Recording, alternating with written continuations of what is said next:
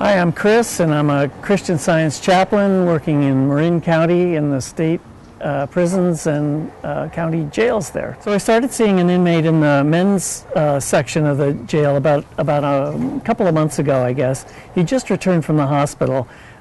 He had attempted suicide from the second floor landing of the jail there. He had leapt off and landed on his head.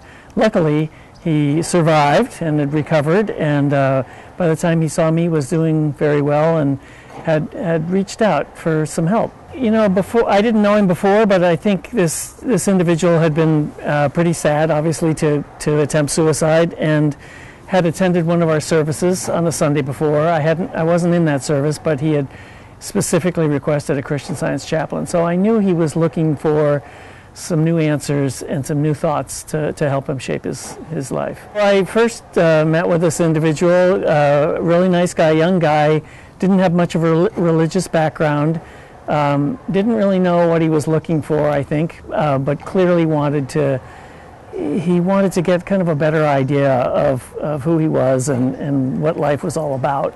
One of the first things we did, I got him a Science and Health and a Bible because he didn't have either of those. We started talking about science and health. I had him read the chapter on prayer, which he read, and he had a lot of questions about prayer, and we talked through a lot of those. And then we really spent a lot of time really focusing on identity and kind of who we are, right? And I think, like a lot of us, he struggled with that whole concept of who am I, you know, what am I doing in jail, how did I get to this point, why did I commit suicide? So we started working on that, and Science and Health was full of a lot of really good ideas that really back some of this discussion up. One of the first changes we saw was he was moved out of the special housing unit into a better pod, a better cell pod.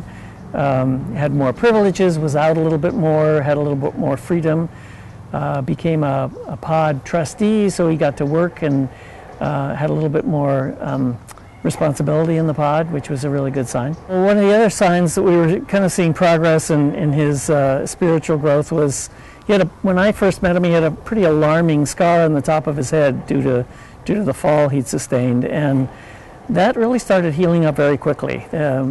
Within really a couple of weeks, it was almost not noticeable through his hair, and he wasn't complaining about it anymore, he wasn't rubbing it, and so I think he was grateful for that physical relief as well.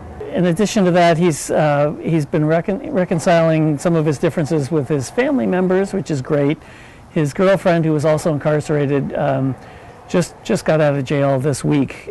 She got out early, interestingly, and she's coming to see him now, and they're talking about some of the issues and some of the ideas that he's been learning, which is great. And so I think he's really on an upward trajectory. He seems to be loving what he's reading and hearing and talking about and taking it forward and making it part of his life.